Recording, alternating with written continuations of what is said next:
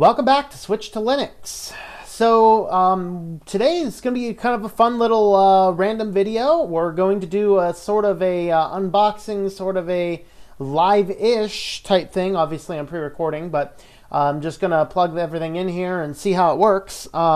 As I was talking about before, I was just trying to work on the quality of the videos, increasing things up. So I've been using this microphone, which is literally it's like a skull candy microphone headset thing, and I think it sounds decent, but I paid $10 for this.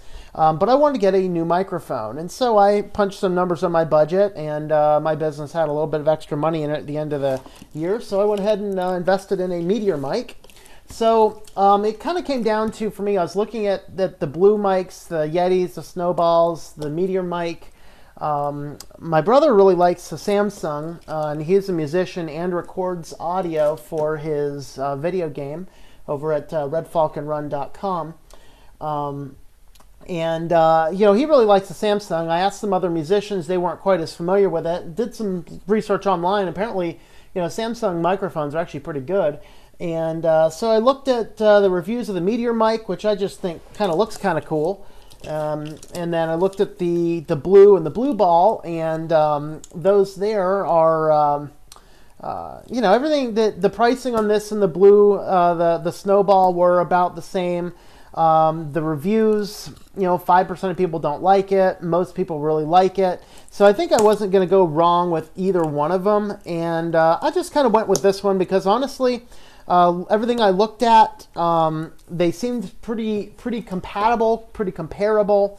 And so what I want to do here is come in and get this guy opened up. So I've not even opened it up. I have no idea. I mean, other than watching other people open these up online, I'm not quite sure exactly what we're going to get ourselves into.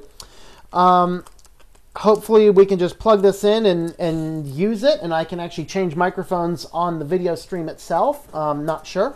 Of course, back in the day, that we used to be called plug and play. Was introduced in the mid 90s or late 90s Windows operating systems. We used to call it plug and pray, because if it did not work, you had a long night ahead of you. So here we are. We've got this guy opened up. There's a nice little foam insert here in the top of the box, kind of to press into the microphone. So here we are, first time. I'm going to open this up. It's a little cold. It's been in the car for a little bit. I went out and picked it up. So there is there's a little screw on here that you can purchase a stand for. I was hoping I might have something that might fit that, but I doubt I do. And it does happen to have the tripod stands here that you can roll these down, and there's actually some rubber stoppers on the bottom of that there, if you can see those rubber stoppers. And so that way you can kind of go there. On the back we have a traditional USB, not the type of USB port I was anticipating, and there's a headphone jack here which is for the monitoring. It allows me to just kind of plug in so I can still monitor back what I'm listening to. Then there's a volume adjustment here, which is to control my monitoring volume. And then there's a push button here, mute on and off. So we also have a USB cable. As one person said on a review that the cable's very short. It does not look like it to me. That's not a short cable. That's 4 feet tall. I don't know. Yeah, that's about a 5-foot cable there, 5 to 6 foot cable. So somebody said the cable was short. No, not really. Very nice carrying bag here. It's a very nice velvety color there, so that's nice. And then we get a little booklet here, and there's some basic information.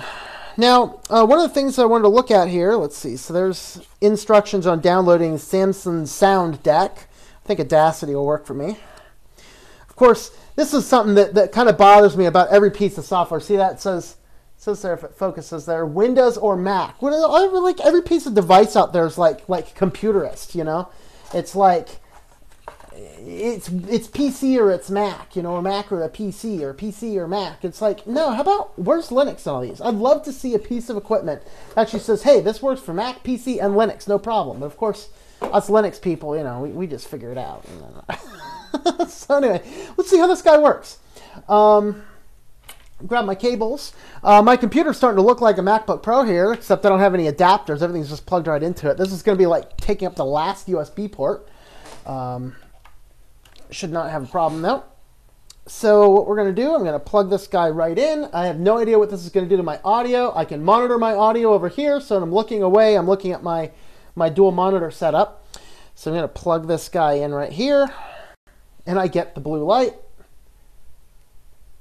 All right, so now in theory, the thing should be set to go. So one of the things that you can do is you can adjust it for how you're talking. So I kind of have it adjusted like this now, set that on the desk so the microphone part is kind of facing up towards me. And what I'll do here, I'm going to transition to the screen so you can see what I'm doing. To adjust the microphones in Linux Mint, just come down here, hit the sound settings, and hopefully this appears in the listing for sound settings. If it does not, I might need to log out and come back in, but it looks like it has. Okay, so there you go. Microphone, Meteor, condenser, microphone. There's digital input. Now, mind you, what I'm going to do is I'm going to switch the microphones over here, and I'm going to hopefully try and keep the input volume about the same. I'm going to take a little bit of adjustment here and there. And also mind you that when I'm done with the video, I'm actually going to play with the settings a little bit here so I can get this guy working. So it should be, let's see, I got, this is for the webcam. These are the internals. Hey, why don't we just play with all the internal mics for a second here?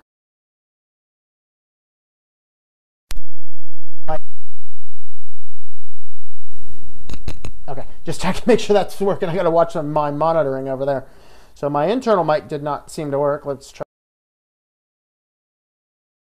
Okay, turn off the mute. So there's my internal mic. This is my internal mic. Here it. Whoa, turn that down. There is internal mic there. That's probably equally horrible.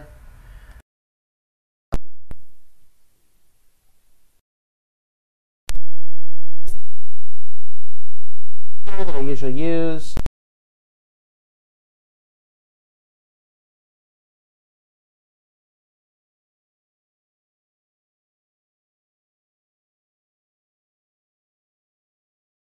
I was trying to turn on the microphone for the webcam there. That's not turning on for me. All right, so let me just try these two meteors. I haven't researched either one of these, so let's see what happens. Okay, check, check. Okay, so here is, we are now officially on the Meteor mic, and it looks like we are getting sound. I'm going to switch to the other one here too. Okay, check, check. Okay, so we have kind of two settings here, and it looks like these two are equally about the same. Let me check that. Check, check, check.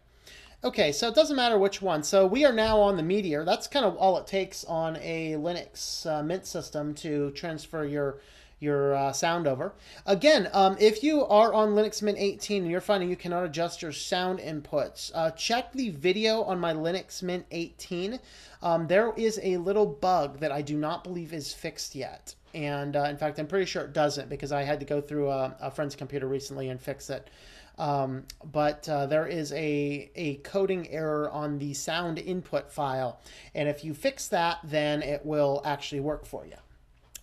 So that's how easy it is on Linux Mint. I've never done that. I mean, I swear this box has never been opened. I just opened the thing up, plugged the thing right into the computer. No drivers, no installation. I think sometimes that the devices out there, I can get rid of this now. The devices out there all have, you know, Mac or PC all over it, but nothing ever says Linux. And I mean, I remember with my webcam that I'm using here, this is the Logitech, was it C920 or something? And with that, to get that to work on a Windows computer, I actually had to fight with the drivers. No, it wasn't much of a fight. But like Mac and Mike Tyson, if you're old enough to get that reference. But I had to actually install drivers and do kind of stuff like that. And, you know, that wasn't... That's kind of a pain. Mac computer, my Mac computer's over here. That you just plug right in and it works just fine. And the Linux computer, plug it in, works just fine. No drivers are needed or anything like that. So the same thing seems to go on for the microphone here. I'm going to test the mute button right now. I'm just going to test the mute. Yep, mute works just fine. So when you mute it, you get this orange light there that tells you that. And in theory, if I get really close and talk too much, okay, I should see a little pink in there, and I did. And that just tells you that you're getting too much gain, too much feedback. So here, let me just check those sound settings again, transition back so you can see the sound settings. I'm coming down to the volume in the task manager, hit sound settings, and I'm going to go to input. And here, basically, I just have my volume set at the default. It just actually says it's volume 100%, so hopefully that's not too bad. Okay, this one here is a little bit less.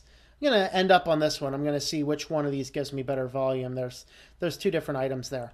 But it's very nice here that I have a mic here that hopefully will sound better and hopefully will give me a better video quality as I proceed on this system. So again, Meteor Mic, I hadn't seen anything with the Meteor Mic with Linux. I think I encountered one video after intentionally looking for it. And that's what I wanted to make sure I wasn't buying software or hardware that I'd have a difficult time on my computer. But hopefully it works. And I think I'm done talking now. That should give me a good enough test. So this has been Tom, and I hope that you enjoy switching to Linux.